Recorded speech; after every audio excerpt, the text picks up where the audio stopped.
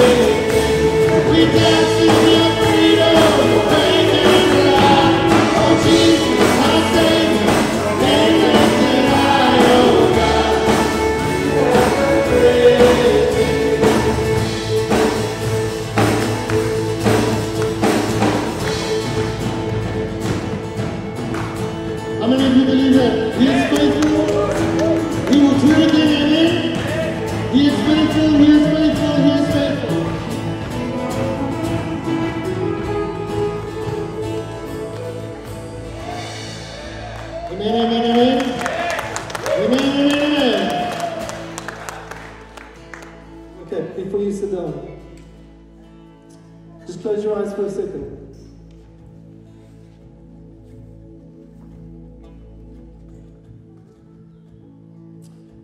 When I got in the car and I drove here this morning, I just said to the Lord, He must please speak to us. I'm so desperate for Him to speak to us.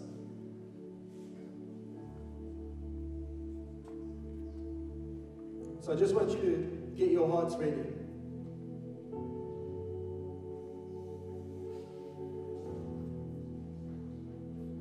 You just say it to Him. Say, I'm here, Lord. I want you to speak to me.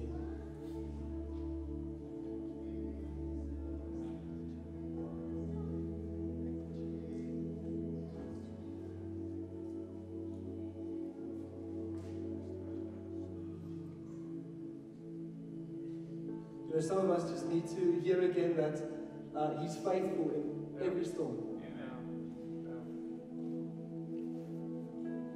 Some of us are in the storm right now and it doesn't even feel like that. But He's faithful. And when you come out at the other end, it's that moment again where you declare He's faithful forevermore. Some of us need to just say it in faith this morning. You are faithful forevermore, Lord. Even though at the moment it's pretty stink.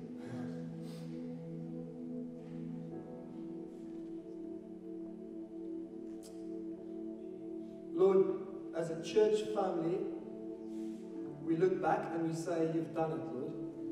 You've done amazing things. Incredible miracles. You've provided way beyond what we could have imagined. You've healed, you've delivered, you've set free. And we say as a church family this morning, we believe You will do it again. Yes. We believe You will heal again because You're a healer. And You're loving and You're incredibly, incredibly kind.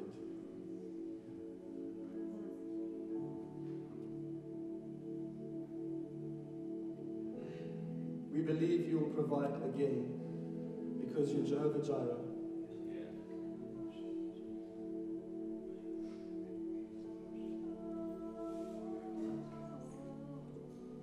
And even now, Lord, we want to say, if we have unbelief in us, please help our unbelief.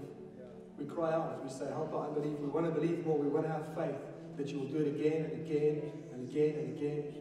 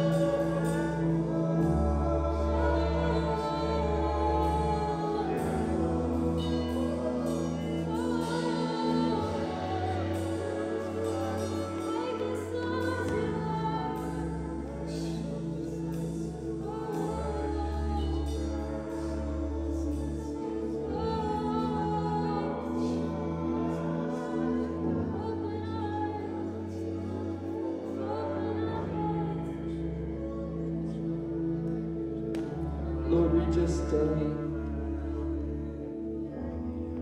we say it, Lord. From you are all things. To you are all things, God. You deserve all the glory, all the praise, all the honor.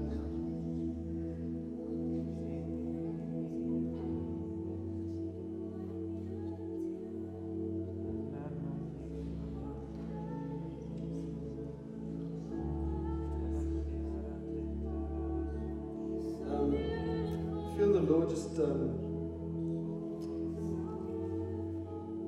want me to say to you guys that this is not just an invitation for moments when we gather together.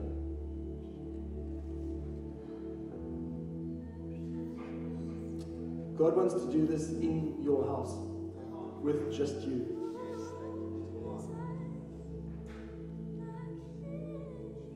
And you won't have a band, and you will have your voice. But it will be incredible. Amen, amen. Come on, let's lift our voice and worship to the King of Kings this morning.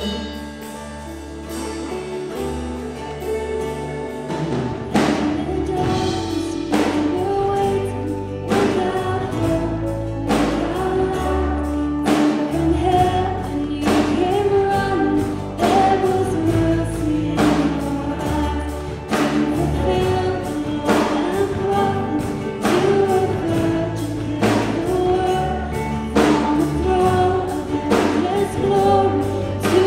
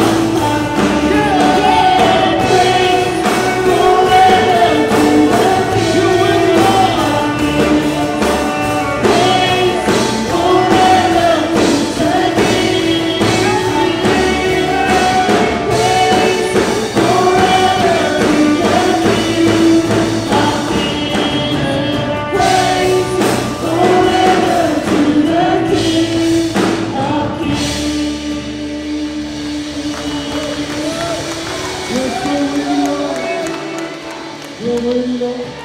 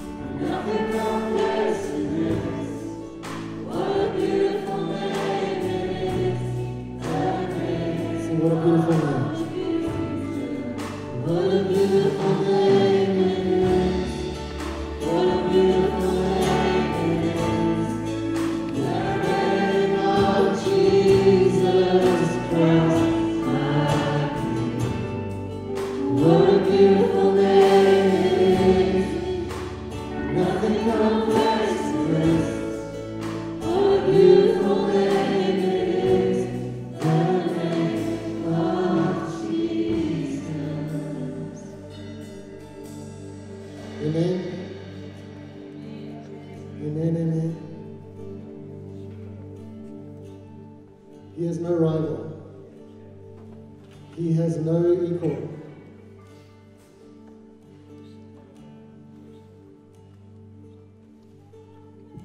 Just close your eyes just for a second again.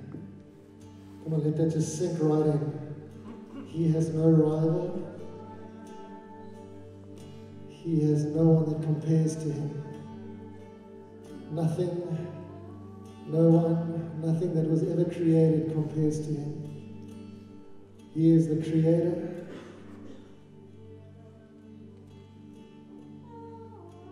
No matter where you find yourself, he is the creator.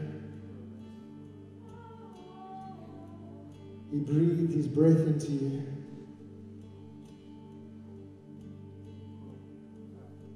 Jesus, Jesus, Jesus, Jesus, Jesus. You're so worthy, Jesus.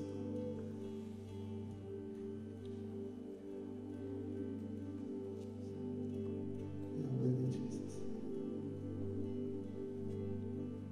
So worthy, God.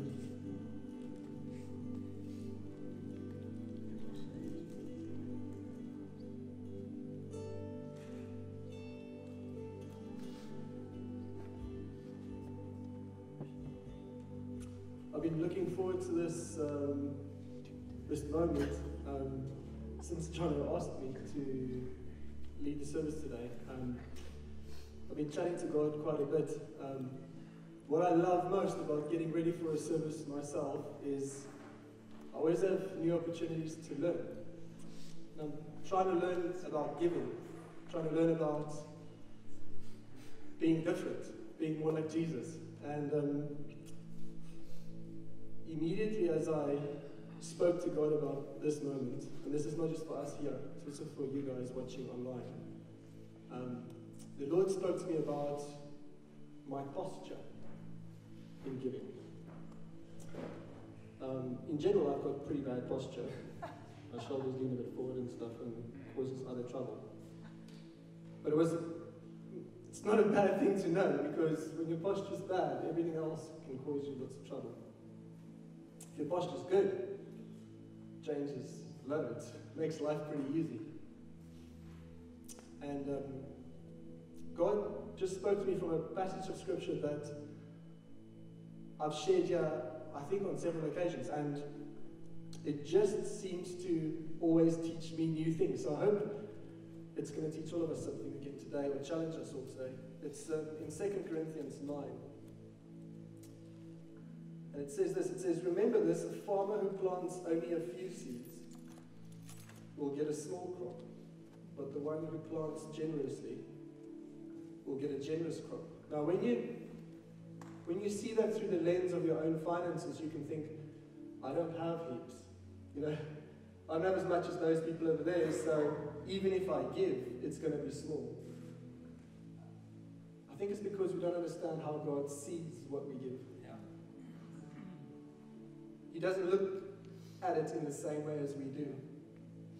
And I was just reminded of that this week.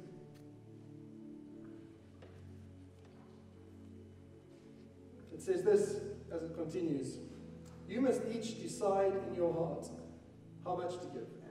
You know, this is never just about this moment. This is always about planning. This is always about thinking. The Christian life isn't about, oh, what do I do spontaneously in that moment? And you can be spontaneous, please do. There'll be boxes in the front here. There'll be boxes upstairs. There'll be SnapScan and all the other stuff. So be spontaneous, please. But beyond spontaneity, let's think and plan and live according to what it says. Because it says we should plan. It says we should think about our finances, and then we should decide in our hearts how much we will give. And we shouldn't do it reluctantly or in response to pressure. So no pastor, preacher, leader should ever be able to pressurize any of us into giving. It should always be in response to what we think the scriptures is saying. For God, this is the posture of God, for God loves a cheerful giver. Yeah. And maybe you guys are light years ahead of where I'm at, but I'm learning more and more and more that the more I give, the happier it makes me.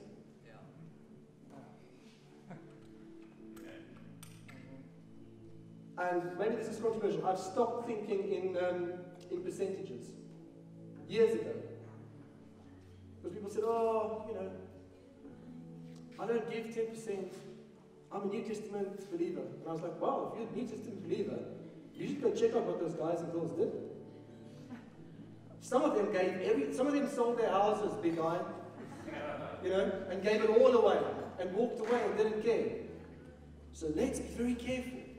But it challenged me more and more and more that maybe this is just for me, maybe this is for someone else. That 10% is maybe not the benchmark. What if my family and your family could live way beyond that? What if we could put that aside and say, maybe we could get to 20? Maybe we could set ourselves a goal to get to 20. Wouldn't that be amazing? Do you know how happy some of us would be? Because some of us, we could easily get to 20. And we would be way happier.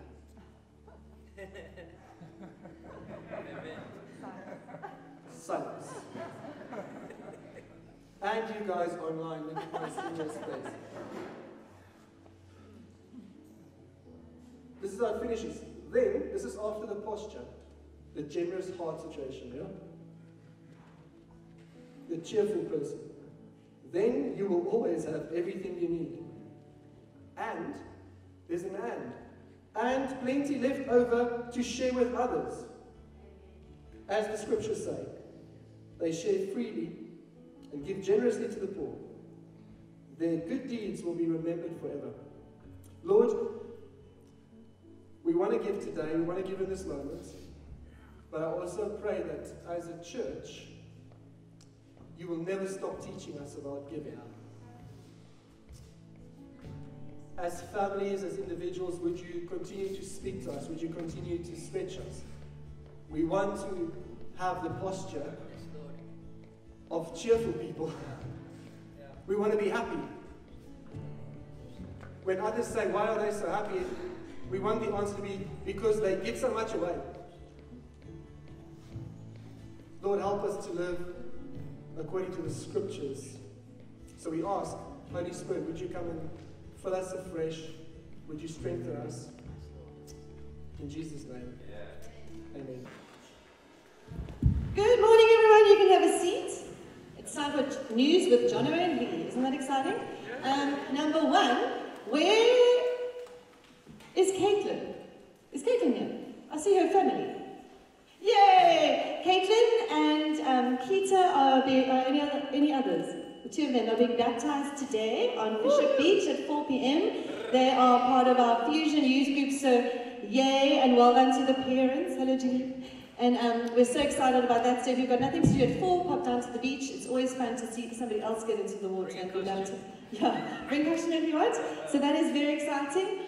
And then next weekend is church camp. Wave at me if you're going on church camp. Yes. Yay, yes. So much fun. I think there is a spot or two if Ham put up his hand. Ham's coming. So church camp is next weekend. So if you don't see us, that's where we are. But there's still church for the other 250. So that's very cool. And then we didn't welcome the Stephenson boys. There's 3 of them here. There's about 100 of them here, but only 3 are here today.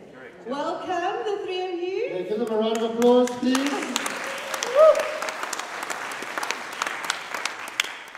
And then,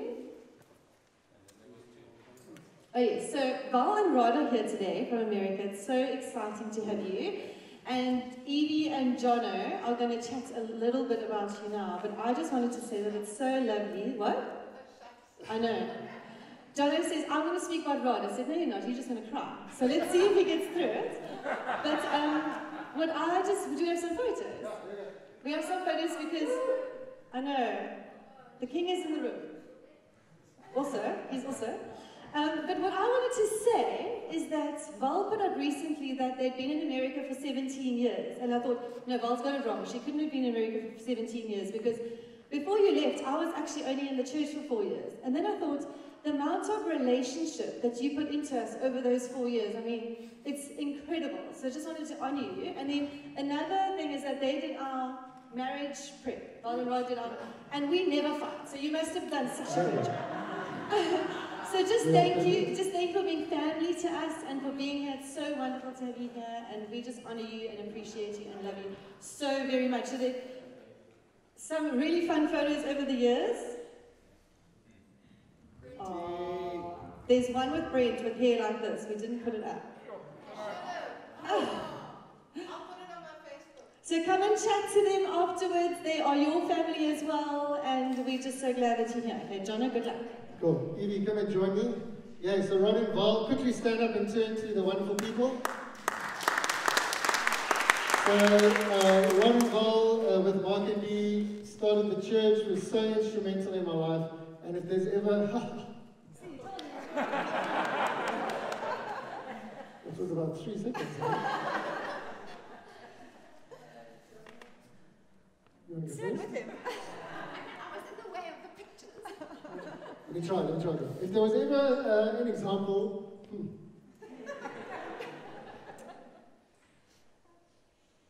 of a couple that serves and just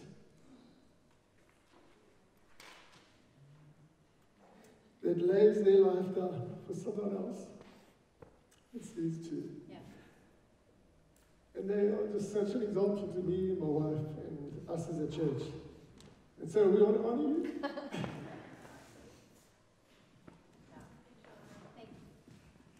I don't know if you've seen the movie Dead Poets Society. The guy gets in the chair.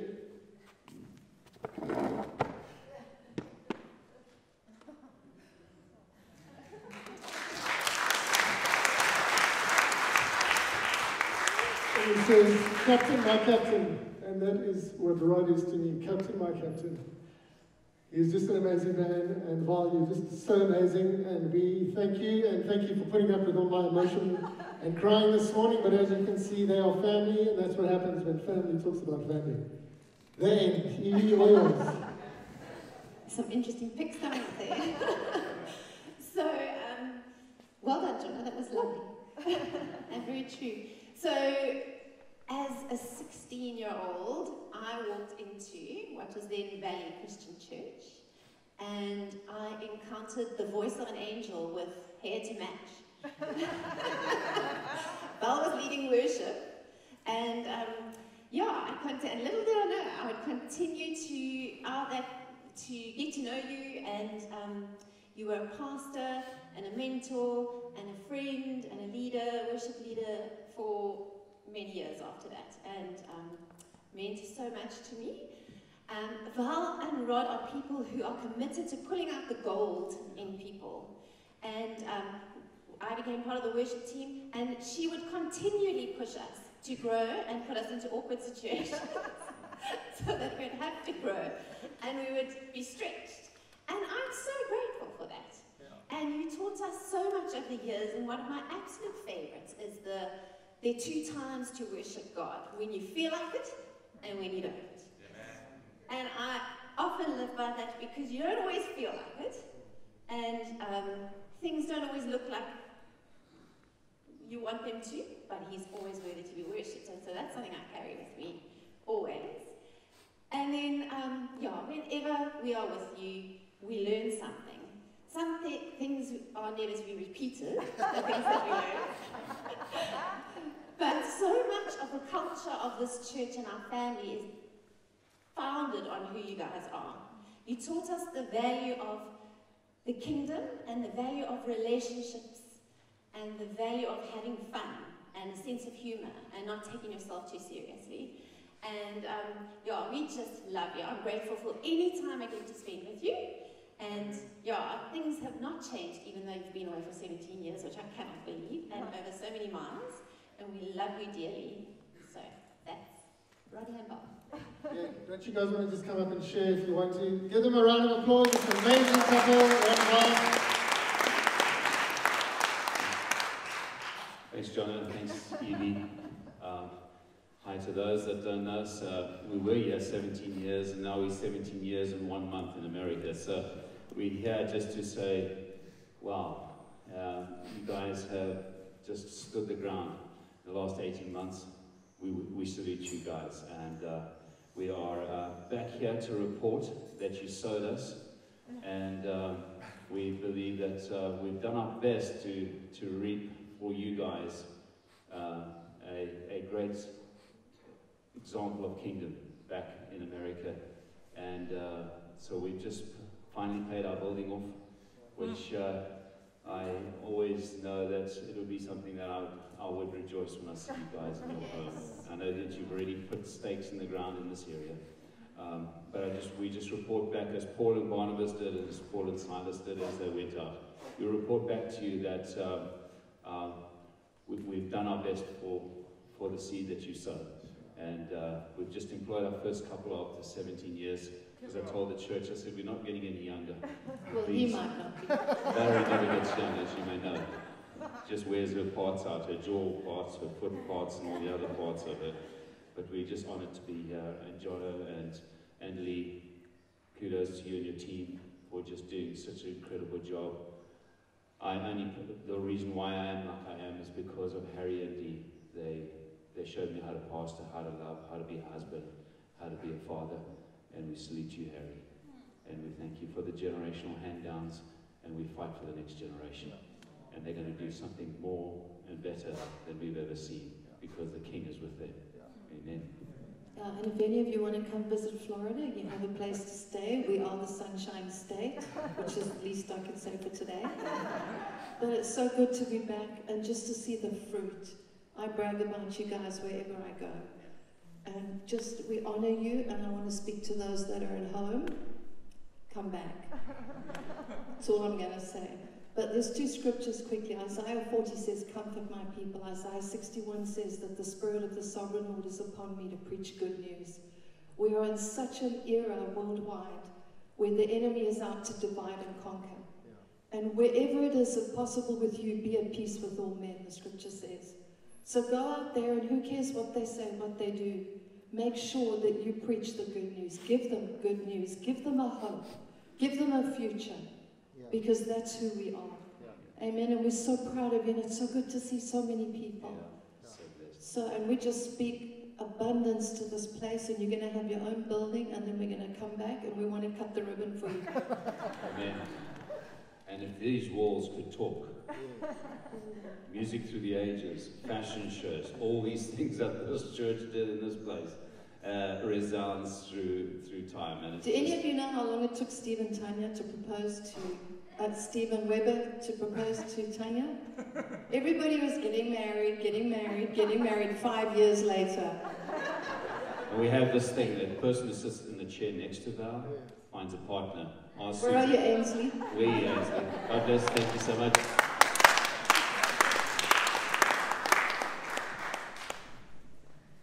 Yay, what a privilege. Over to Ham. Yay, we are so excited that we have the honor of having Ham Stephenson with us from Connections Church.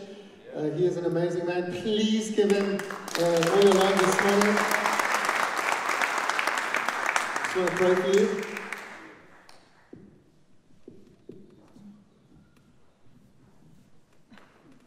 Let me just pray for you before we start. He's an amazing man. He really is, and he's always had our heart. He's been very encouraging to me and to our church, and he leads a fantastic church down the road, and we're just so grateful that you're here and have said yes to the invitation. And so we're going to hand over to you. I just want to pray first. So Father, we thank you for this amazing man. I thank you for the position that he holds in your kingdom. And Father, this morning I pray that whatever he speaks and communicates straight from your throne room, that it would be for us, that our hearts would be open and our minds would be open to receive in Jesus' name. Yes. Amen. Amen. Jonah, thank you so much. So Jane, why don't you join me? Are we okay where the mic is? I couldn't find an angle to actually, it's made for a lady's, but it overlaps the wrong way around.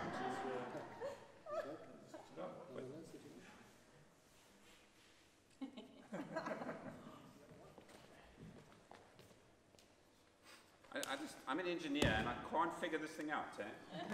I can't pin it anyway. Do I pin it across here? So I'm just. Let's see if I do that. What do you do? While they sort. Okay, share this one. Great. It's our absolute delight and privilege to come and share this moment with you. And I feel like you guys should be sharing God's story out of the States to us and come and encourage us. But it's an incredible privilege for Jan and I to join you. But our boys, well, some of our boys, 3 of them, I'll get Jane to share now just how many children we do have. The 3 of them have arrived here this morning, and they said, no, we're coming to support you. And so, Ash, Zach, and Sim, thank you so much for coming and supporting Mom and Dad. Really, it's an incredible privilege to have your family with you. So, I'm just going to ask Jane to introduce us, just give us a little bit of history so you have context, because are you ready to be kind of stirred to another level? Okay, and Sid, where are you? I'm going to start with you, okay? You and I are going to have a one-on-one. You ready for that? Okay, but I'm going to get Jane to share first. You're blushing. I have the huge privilege of being Hamilton's wife. We've been married 32 years this year, and we have journeyed around the country, but we've been in Cape Town for the last 15 years now, where we came to lead Connections Church. I have 3 biological children, and Hamilton decided that was enough, but God had other ideas, so we now have 2 adopted children, and they have been one of the biggest blessings in my whole life. And yeah, God is amazing. He's awesome. And when He speaks, I just encourage you to listen, because there's only blessing that comes from His voice. So, yeah, and then we do have another foster daughter who's writing matric at the moment. And yes, and we've got a church family that we care for, but for not for too much longer. Okay. Am I back on? Yeah. Yes, I am. Okay. No. Yes, no. Not down. Okay. So. The mic is yours. Mic is. I'm just going to stick this in behind you if you don't mind. Great. I love using my hands. So if this goes, Johnny, you run and you catch it in. So let me start with you, Henry. So appreciated you sharing around generosity and giving. And I'm just, this is for free, okay? So you raised it, I'm going to respond. It's incredible how many people I get, and I want to look at you because it's not, I'm addressing it to you, I'm addressing it to all of us here this morning. But I so appreciated you raising it, and so many people ask me about New Testament giving, and they kind of wrestle with me over this 10% thing and the percentage and all of that, and I agree with you fully that the percentage is actually, it's a problem. So I like to share with people who wrestle with me over the New Testament giving. Hey, I say it's in John 3:16, and do we know what John 3:16 says? For God so loved the world that He gave His one and only Son, that whoever may believe will have eternal life. I want to challenge us in terms of New Testament giving. If God could give 1/3 of Himself, I would suggest that the minimum New Testament giving is 1/3. Minimum. Let's take it there. So 20%, absolutely, it's too little. 33, still too little. 33 1/3, I think we're just getting there. How about 90? 11 10. Anyway, that's not even part of the message. So what I want to, I'm really excited. I'm Jono, Lee, team, church, thank you so much. Mark, I want to honor you. You know, when Jane and I arrived into this valley, we connected pretty soon. And it was really just a heart connect. I want to champion you for the work that you have done. But I want to say, that there's still much more for you to do. Retirement is not a kingdom term. It's an earthly experience, but it's not a heavenly experience. There's an eternity. And I want to ask you, what's your billion-year plan? Okay. What's your billion-year plan? Love you, Mark. Sure. So, I was saying to Karen when she said to me, Ham, what's your scriptures for this morning? I said, I have no idea. I'm going to come to church, I'll have a whole lot. But when we're engaging with God, I'll pick up where we're going to go. And so I'm really trusting that this morning God's going to speak to us, and that He's going to challenge us, and He's going to take us to another level. I believe in levels. I believe that God is actually calling us to go from strength to strength. And I believe that God is calling us to go deeper.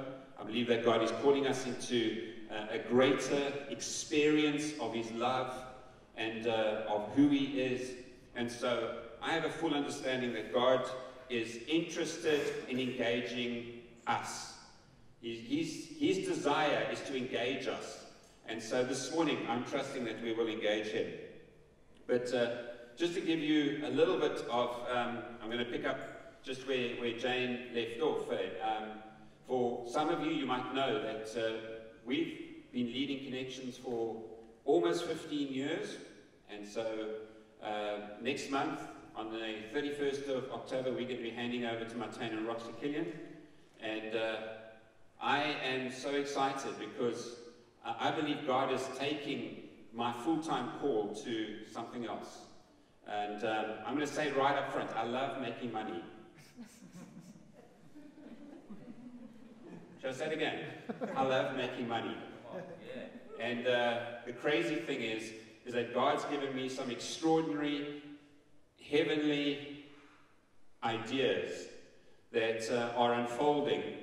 And for us, in this kind of portion of South Africa in the Western Cape, to do what we are doing, when we're the leaders in the world of what we are busy with, I want to say, God is at work in this region. This isn't Slaapstad anymore. This is Wakkerstad. This is a city that is in transformation. This is a region that's in transformation. If you say to me, is revival? Yeah, I want to say that God is awakening His church and He's awakening His people to go to somewhere where I believe God is calling us. And so when I look at what God is doing and what He's saying in this region, John, I agree with you. Our hearts, there's something that is knitted. There's something that we have the same rhythm, the same heartbeat. And we want to see a region, a nation transformed. And who's going to transform it? Well, for many of us, we're kind of waiting for God to do His thing. I want to say to you that God has done His thing.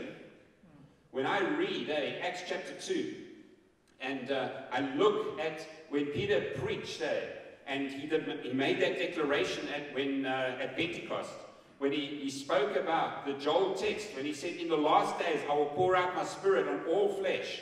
Yeah. Friends, I want to say to you that has happened. And so often the church, what we're doing is we are waiting for God to pour out His Spirit when He has poured out His Spirit. We're waiting for God to respond when He has responded. We're waiting for God to answer prayers when He has answered the prayers. We're waiting for God to send Jesus again when He has sent Jesus. Will He come back again? Yes. But He's coming back because He is waiting for us to do something in His kingdom. And so this morning I want to stir us around what I believe God is doing in terms of, and I've titled my message this morning, the greatest awakening. The greatest awakening. And I believe that we're in the greatest awakening of all times in the history of mankind, because I believe that Jesus is going to return in my time. I live like that. And I've got to understand, I've got to live like that, to believe that Jesus is coming back tomorrow, because every day counts, every minute counts, every engagement counts, every encounter it counts, every time of being able to worship Him and to exalt Him and extol Him counts. We cannot afford to waste any time any longer. And when God spoke, and Mark, this goes way back your time, I think, when God spoke about revival starting in this region, I want to say that you're going to see it in your day. Come on. In a measure like you've never experienced before. And when people speak to me and say, Ham, when is it going to start? I want to say to you, it has started. Yes, for sure. Would you believe what God has already declared? It has started. Because what we are seeing in this region, just in this, I don't even want to call it this valley because I think that's a restrictive word. I use the word region. In this region, what I'm hearing and what I'm seeing, hey, is a powerful encounter that God is having with His children. There's a transformation that's happening. No longer are we kind of paddling in the pools, but there's a maturity that is arising, hey, that is beyond, I believe, our ability as leaders in this region to engage and to initiate. It's God's work that He is doing. He's changing us, say, into maturity levels that I haven't seen before. And we are part of that. Let me say, you are part of that. And it's really exciting what God is doing and what He's saying. So I want to ask you two questions, and they're rhetorical questions that you need to answer in your heart, okay? Firstly, I want to ask you, who are you? Who are you?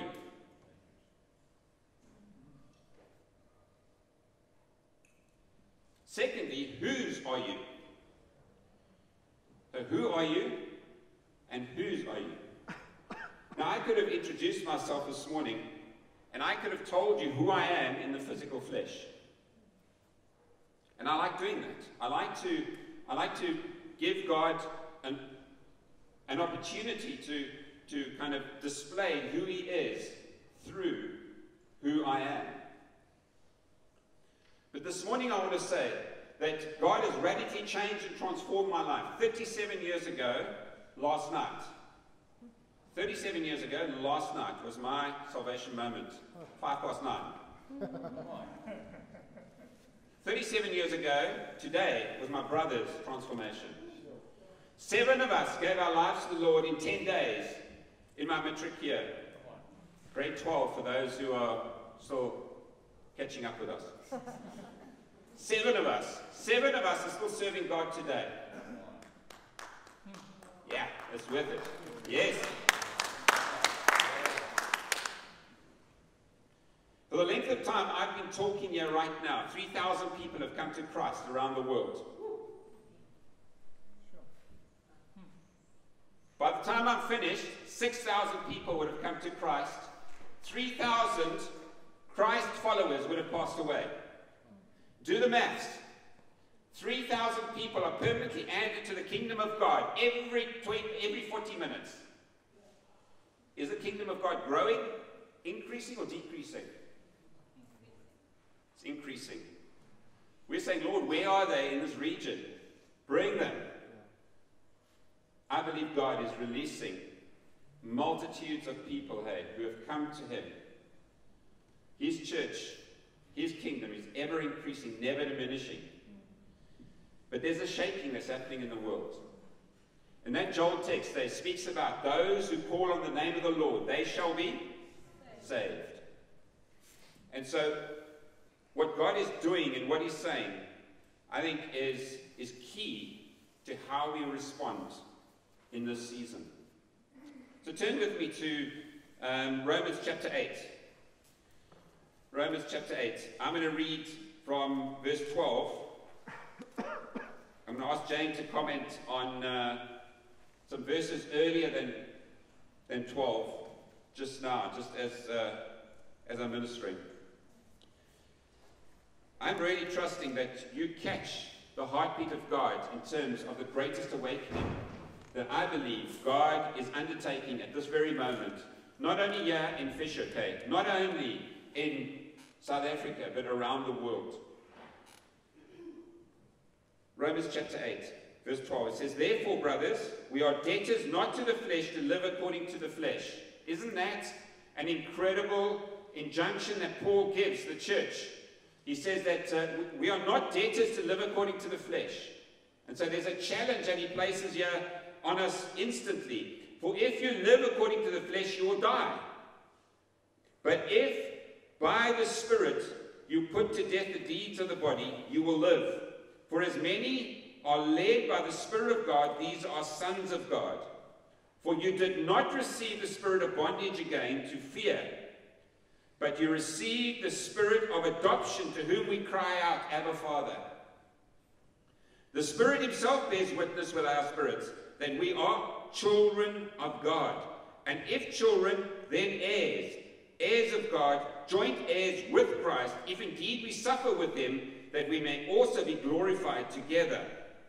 Verse 18, for I consider that the suffering of this present time are not worthy to be compared with the glory that will be revealed in us. For the earnest expectation of the creation eagerly waits for the revealing of who? The sons of God.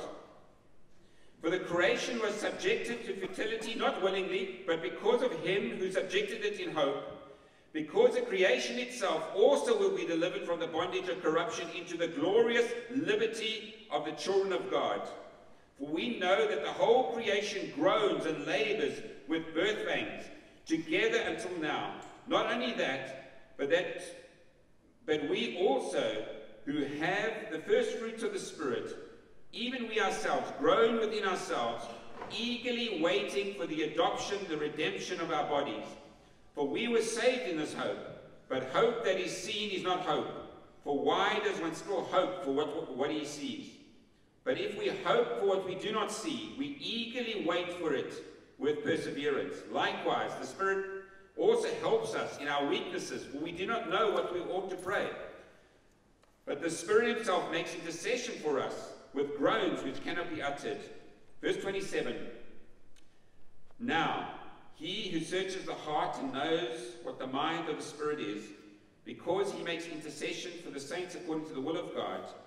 And we know that all things work together for the good of those who love God, for those who are called according to his purpose.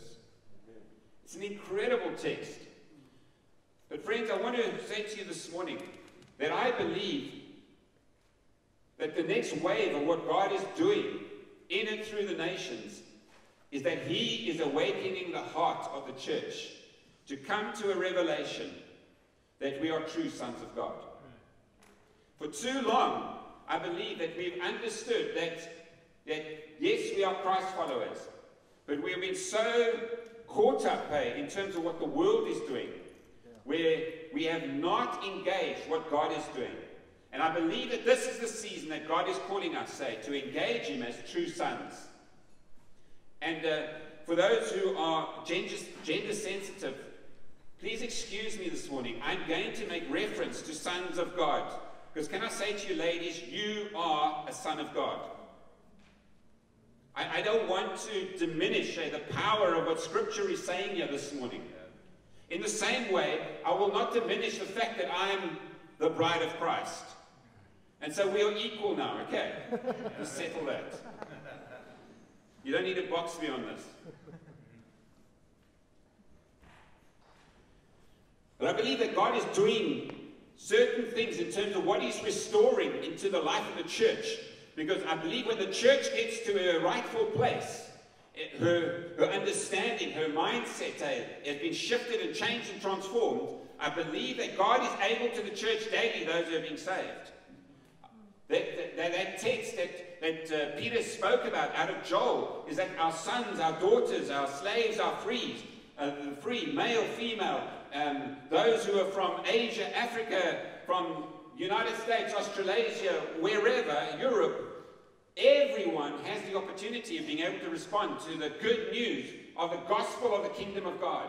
Let me say this, that we've been fixated on the gospel of salvation. I want to suggest that both Paul, Jesus, all the writers of the New Testament were fixated on the gospel of the kingdom of God, the rule and reign of Jesus. We've made salvation such an issue. I want to suggest that we need to make a big issue of the rule and reign of Jesus over every sphere of our lives. So many people ask me this question. They say, Ham, Are you in full-time ministry? I said, I've never been out of full-time ministry. I've been 37 years and a couple of hours in full-time ministry. What do I mean by that? Because most of us think, to have Jono's call would be the ultimate in the kingdom of God. I want to suggest that to lead a church, unless I was called, I wouldn't do it. So I mentioned that I'm also an engineer. I happen to lead a couple of businesses. I happen to be an entrepreneur. I happen to be a creative thinker. I happen to be married, to be a family man. If you just, I can't say just, how dare I say that? If you are a daughter or a son, a person, I want to suggest to you this morning that you're in full-time ministry. You're in the full-time employ of the King of Kings and the Lord of Lords. And his kingdom is expanding and being established in greater measure. Hebrews chapter 12 speaks about it. This great shaking that's happening around the world. And it says this, that the kingdom of God is unshakable.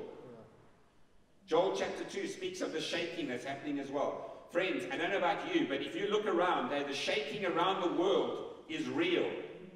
Who is going to stand up and be counted, in this greatest awakening that we are ever going to and are experiencing? Who's going to stand up? It's you and I.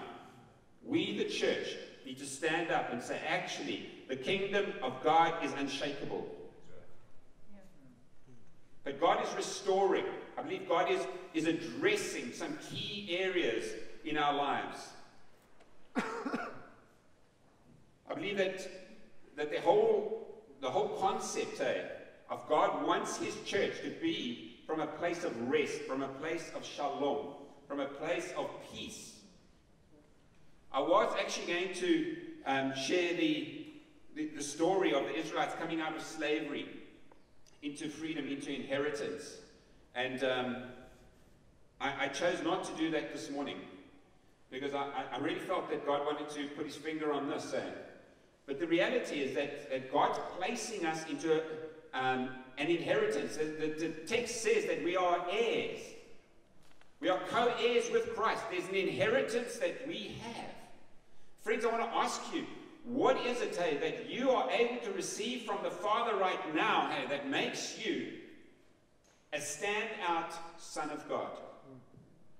I'm reminded of the parable of the where the son takes his inheritance and goes into the pigsty, where the older son is in the field.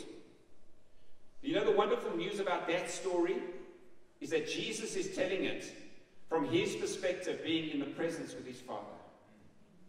I call that story the three sons.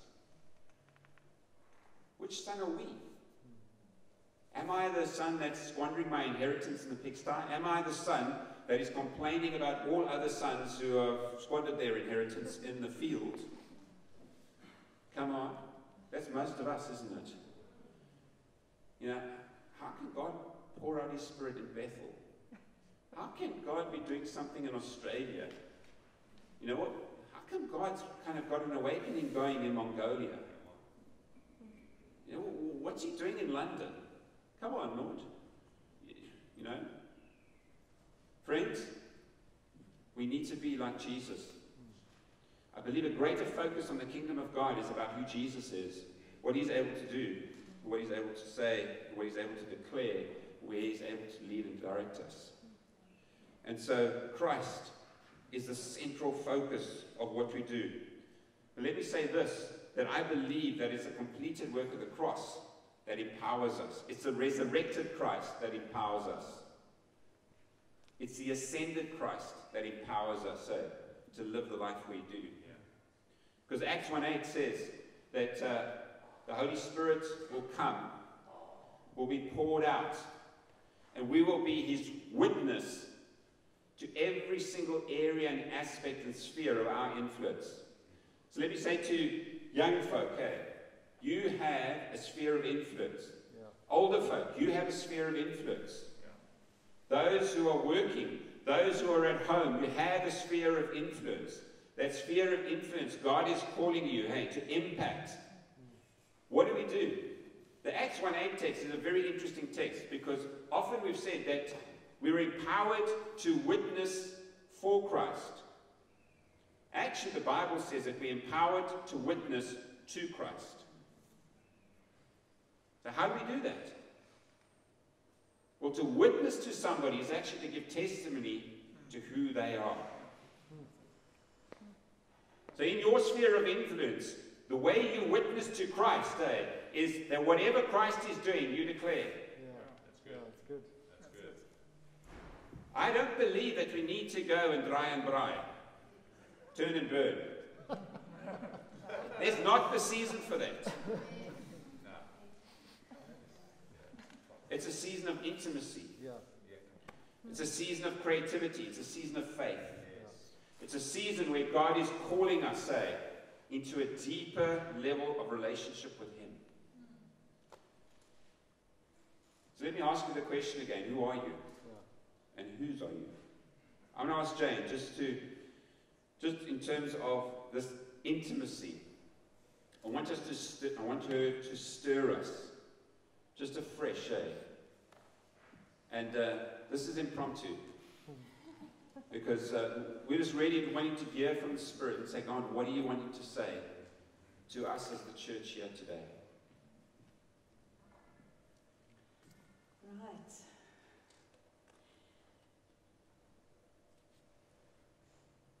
I think I'll just begin by saying that that this is a fresh revelation for me, coming from a place of works, of doing all the right things, saying all the right things, being the right thing, endeavoring to be an ambassador for Jesus Christ and to please Him on every level, having a head knowledge of me being a new creation and Christ being me, in me, and me being in Him, but the reality of that not fully sinking in or hitting home, if I can put it that way. So if we consider that Christ lives in us, we live in Christ, that we are seated in heavenly places with Christ Jesus, that we are actually new creations. That word is kainos, and it actually means we're a new species of being. That means we are no longer who we were, we are now something completely different. Yet, we often stay living in the old nature and struggling to get out of it. Well, God, I don't think that God intended that for us. He intended us to grow up into full, mature sons who live from a heavenly perspective to earth, not from an earthly perspective to heaven. These things can only come when we have intimacy with the Lord, because that is what shifts our perspective. When we are living from the knowledge of the tree of good and evil, we live from a worldly perspective, even our Christian lives, and we lived defeated. We cannot overcome the things that are defeating us because we are living from the wrong place. We are seated in heavenly places with Christ Jesus. We live from an elevated position. The enemy is under our feet. We are no longer subject to his tricks or his temptations, because we can live from a different space. But we have to choose to live there, and we have to choose to understand that it comes by revelation. And the revelation begins in intimacy. Knowing Him and Him knowing us. It's like a marriage. if your relationship with Jesus isn't coming from a oneness, a place of oneness, then you're living like a divided being. And you will never grow up into that full sonship. So, do you want me to share more than that? Okay, thank you. Jane could spend hours sharing just this revelation. And so I want to say to you that I have just gleaned 48 points of who you are. I'm not going to go through them, okay? But I encourage you, as you begin to read Scripture, would you believe what God says about you? What is faith? Faith is believing what God says. The reason that I believe faith is under the spotlight at the moment is God is asking us to believe Him. Would you believe me? So He says that you're fearfully and wonderfully made. He says that you are a saint. What have we done as a church? We've placed so much emphasis on the fact that we are sinners. Let me go back to the point I made. I believe that we're going to go through the cross to the finished work. It is finished. That's right. We're going to look at ourselves from God's perspective, not from the world's perspective. So to declare that I'm a saint is a bold statement. But the point is that is how God sees me. He sees me as holy. I mean, He sees me as beautiful. He sees me as His image bearer, His ambassador. He sees me as being set apart. He sees me as fully resourced. The reason so that I can banter about this area of generosity is because I've come to the understanding that everything I have is His. I'm a steward. I say, God, what are you wanting me to do? Can I share some story? So, not boasting, but I'm going to share some true story of what's happening with us at the moment. So, Connections never had a facility. We met in a school hall like this. COVID came along, and suddenly the schools were saying, you cannot meet like you couldn't meet. And so God opened a way for us to buy a factory building in Fish Eagle Park. And so we've bought that factory building. So the reality is, how does a pastor who's kind of self-funded for 15 years or 14 years, 13 years at the time, how are we able to do that? Well, but by God. It's what God has done. And God opened a way. 5 years ago, so you're going to get lots of story now. You're going to have to stitch it together. 5 years ago, I got a phone call to say, would you like a business? 2 years before that, two prophetic gentlemen that I respect gave me words to say, Ham, are you ready to take back your patents, and are you ready to get back into engineering again? I said, yes. This church thing, this full-time ministry in church, is wearing me out. It takes its toll. You know, we aren't easy on our pastors, eh? No. And so when I got the call in March 2016 to say, will you take over a business, I said yes instantly. I didn't need to go and pray about it. I didn't need to go and ask God about it. I said yes. Within 14 days, the business was signed over to me. This couple, I don't think, understood the kingdom dynamic that I believe we have a perspective of. So that they might have a relationship with God, I'm not even sure. Then they said to me, how are you going to fund this as a pastor? I said, I have no idea, but I know that God will. They said, great, we'll put R1 million into your bank account. They transferred within 24 hours R1 million into the business bank account. And they said, whenever you can, pay it back. Within 6 weeks, paid the R1 million back. 6 weeks. The business has just grown from strength to strength.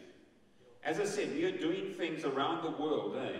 I'm busy with a project at the moment that's in the middle of the Australian desert. Just finished a project that's in the middle of the Gobi Desert, which is in Mongolia. Finished another project which is in Saskatchewan in Canada. We're busy with equipment right now that's going into the United States. I have equipment that's from the southern tip of the Americas to the northern tip of America. From the southern tip of Africa to the northern tip of Africa. We have equipment in Mauritania. We have Saudi Arabia. We've got equipment that's gone in there. We've got equipment that is in Asia, Europe, around the world. How did this happen? But God. Because I felt that God was saying to him, I want to lead you into an extravagance of my kingdom, that you can lead others. I got this instruction from God. He says, tell my people who they are, their identity. I said, what do I do now? He says, just tell them who I am and who they are. Set their identity straight. Get them to believe me again about what I declare over them. Last year, the COVID relief fund was, and so the Sakuma funding arrived, that's Anton Rupert funding. We made application. We were given R1 million. The money arrived in the bank account. I had to say to my accountant about 4 weeks later, I said, actually, we don't need this money. Sure. We phoned up the fund managers and we said, listen, this R1 million is better served in another company's hands. Can we pay it back? They said, we don't have protocol for paying it back. That protocol has been established in 2021. We in 2020. So they established the protocol. Took them a while, but we paid them R1 million back. Last financial year, so 2019, 2020, it's the best financial year we have ever had. 2020, 2021 was better than that. 21, 22, we've already reached 2021's numbers. I'm leading a church and happy to do a bit of engineering. We have incredible favor with God. I want to say to you that God is restoring creativity. God is restoring favor. God is restoring inheritance. And this isn't because Jane and I want a new car or a flashy house or whatever it is. God is releasing his resources for the kingdom of God to be established there, so that I am able to, and you are able to stand up and make declarations and witness to Christ. Because honestly, the only answer I've got for you is that it's Jesus. Where's it come? It's come out of a place of intimacy.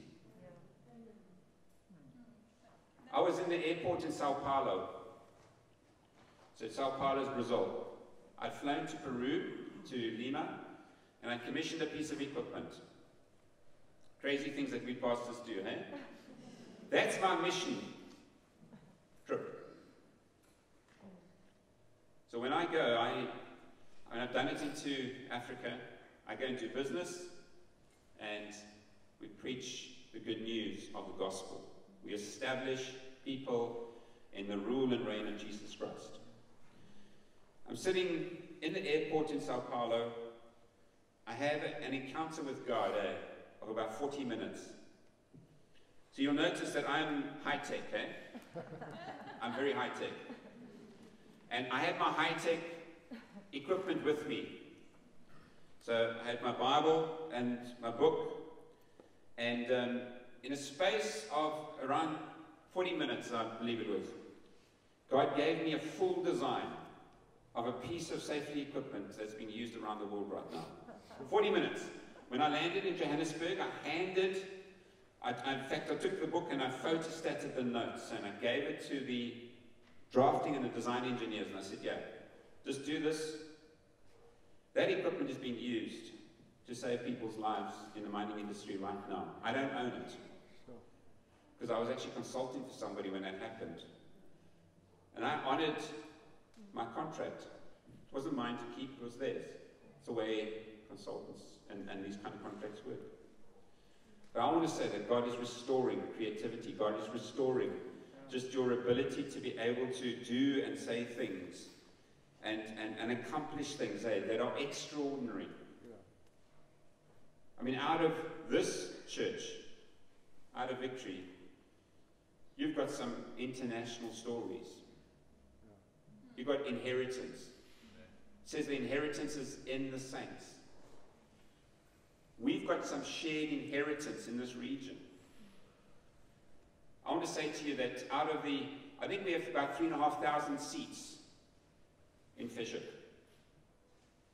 3,500. If everybody pitched up on a Sunday, we could do about 3,500 people. What are we, 150,000 people? That's about 2%.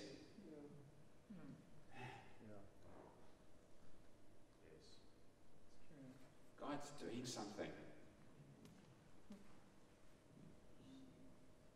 So I believe God's restoring creativity, God's restoring faith, God's restoring intimacy.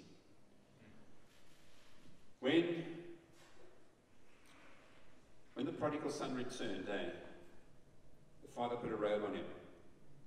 He restored his identity. When he put a ring onto his finger, he restored his authority. When he put the shoes onto his feet, he restored his witness, his testimony. Because it says, the feet of him who shares the good news. He restored his witness. There's a restoration that's happening in the church. And friends, I believe that this great awakening that we are experiencing and that we are living in the very infinite, or infantile, the beginning parts, is incredibly powerful. But I want to go back to where Jane kind of stirred us to understand Christ in me. I'm in Christ. I'm seated in heavenly places. My position is no longer here on earth. I look from a heavenly perspective. I want to suggest that for many of you, intimacy with the Father will bring about creativity like you've never known. Ideas, concepts. Yesterday, Ash had a time with God. He got an idea. I'm not going to share it with you. Man, it's a money-making idea. Come on. We need the resources. The wealth of I was going to say the wealth of the rich is stored up for the poor. The wealth of the wicked is stored up for the righteous. That just doesn't happen dropping out of the sky. God's going to use us to transfer it. Jane. Yes. Jane wants to share something. Can I let her share something? I just had a revelation while Harry was talking about the prodigal son coming back and having those things restored. But you know what the first thing was that was restored? The father ran and embraced him. Yes. Intimacy was restored. And I just had this, yes, Lord, that's where you're starting with us. To restore us to full, complete, mature sonship. You're starting with an embrace, with an intimacy. And that is like, wow. So, Donna, I don't know if you and your team, you want to... I'm going to stop there, because I can carry on. But I feel like the seed has been planted. They say the best news for a pastor is to tell him, or preacher, is just deliver enough so that you whet the appetite so that people come back next week. You know what we do? We talk so much that you never want to come back. Hey, Johnny. Why don't you stand? We're going to sing this song. You good with that? And then as soon as the song is, as soon as you can decide how long you go through it, it's up to you. I'm going to ask Jane to lead us in a time of intimacy. And so the piano would be just a wonderful, wonderful instrument just do what you did just now. I want you to engage this is your time to, as Sid said to us this morning, God's here. Would you join him? He's present.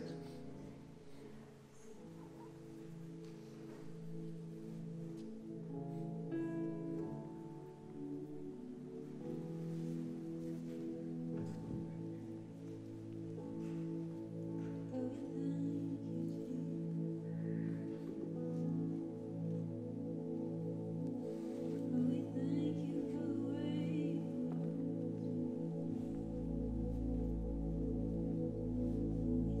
you.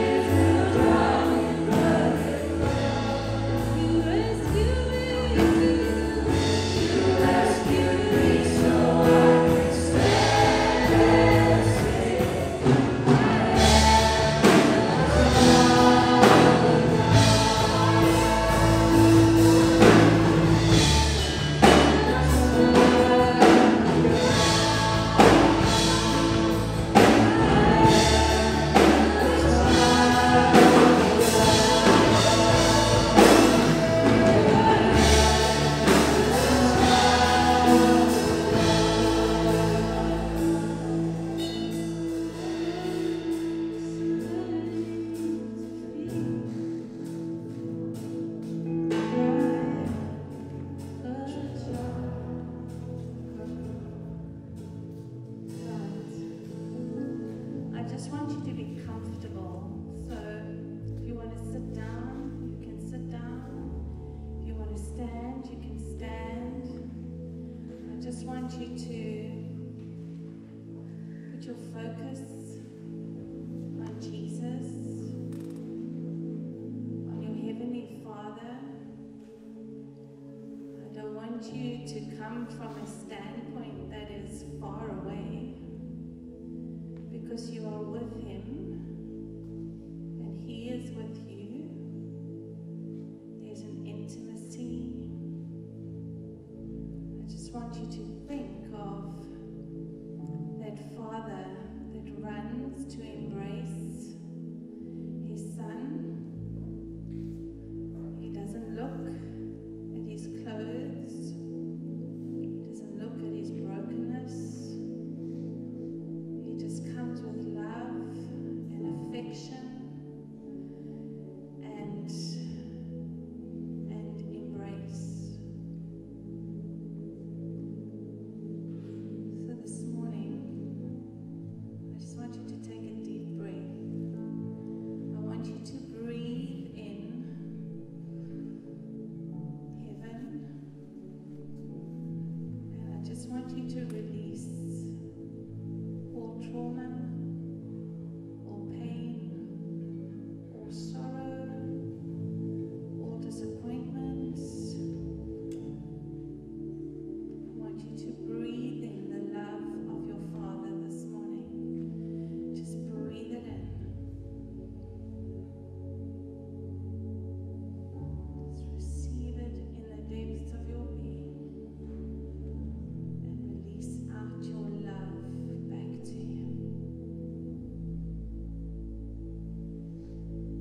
Just be intimate with your Father.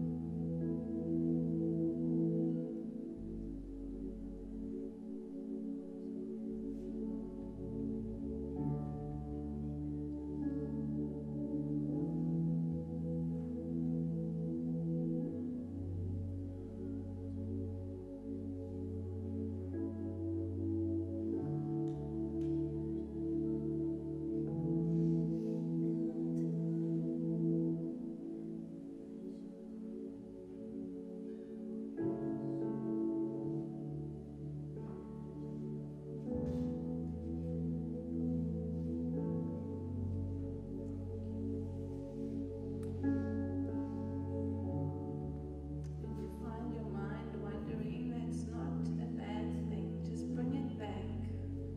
Just put it back on Him.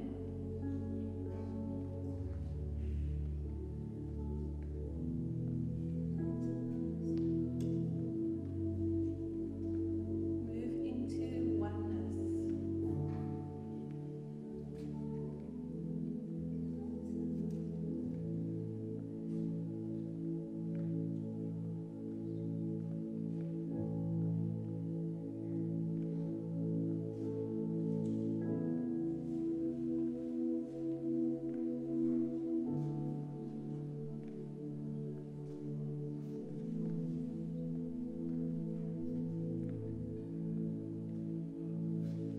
Sometimes it's so hard for us just to be quiet, because we've kind of been trained in the doing and the giving so much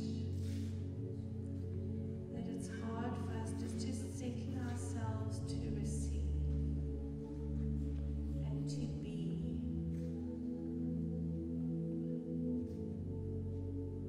And just to soak in His presence, in His person.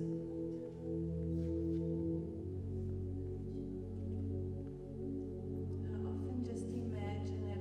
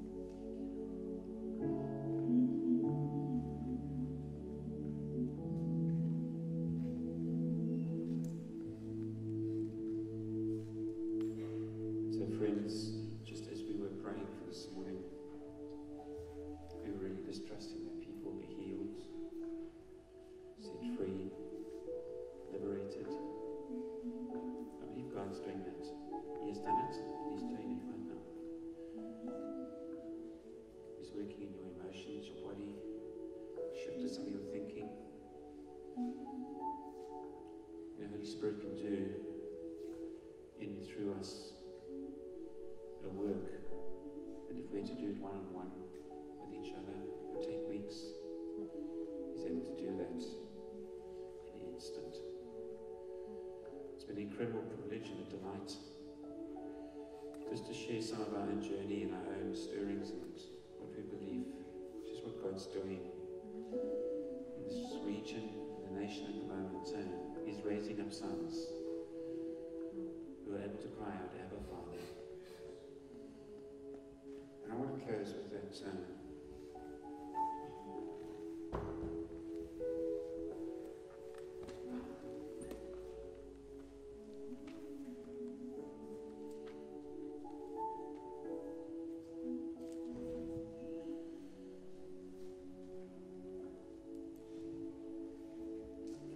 Expectation of creation eagerly waits for the revealing of the sons of God. Earth needs you and I to rise up in our true identity, to be who God's called us to be. So whether you're a sports person, whether you're a scholar, whether you're in church ministry, whether you're in ministry that's kingdom activity, arise, Son of God.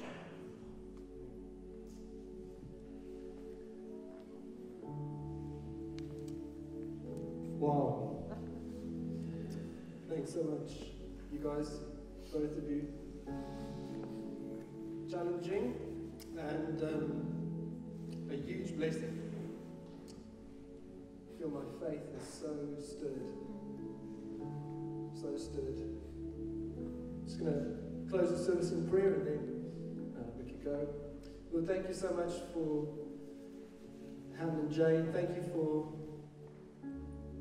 the amazing stories of what you're doing through them as a couple in business and in ministry. We love it, Lord. We pray your favor and blessing continue to be on them.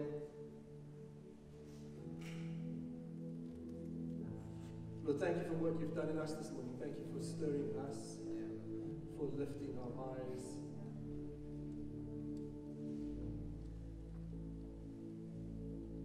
Lord, we don't want to just be excited this morning. We're asking for deep change within us.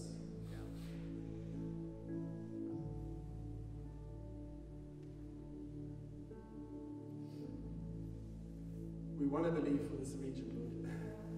We want to believe for this nation. We want to believe for the nations.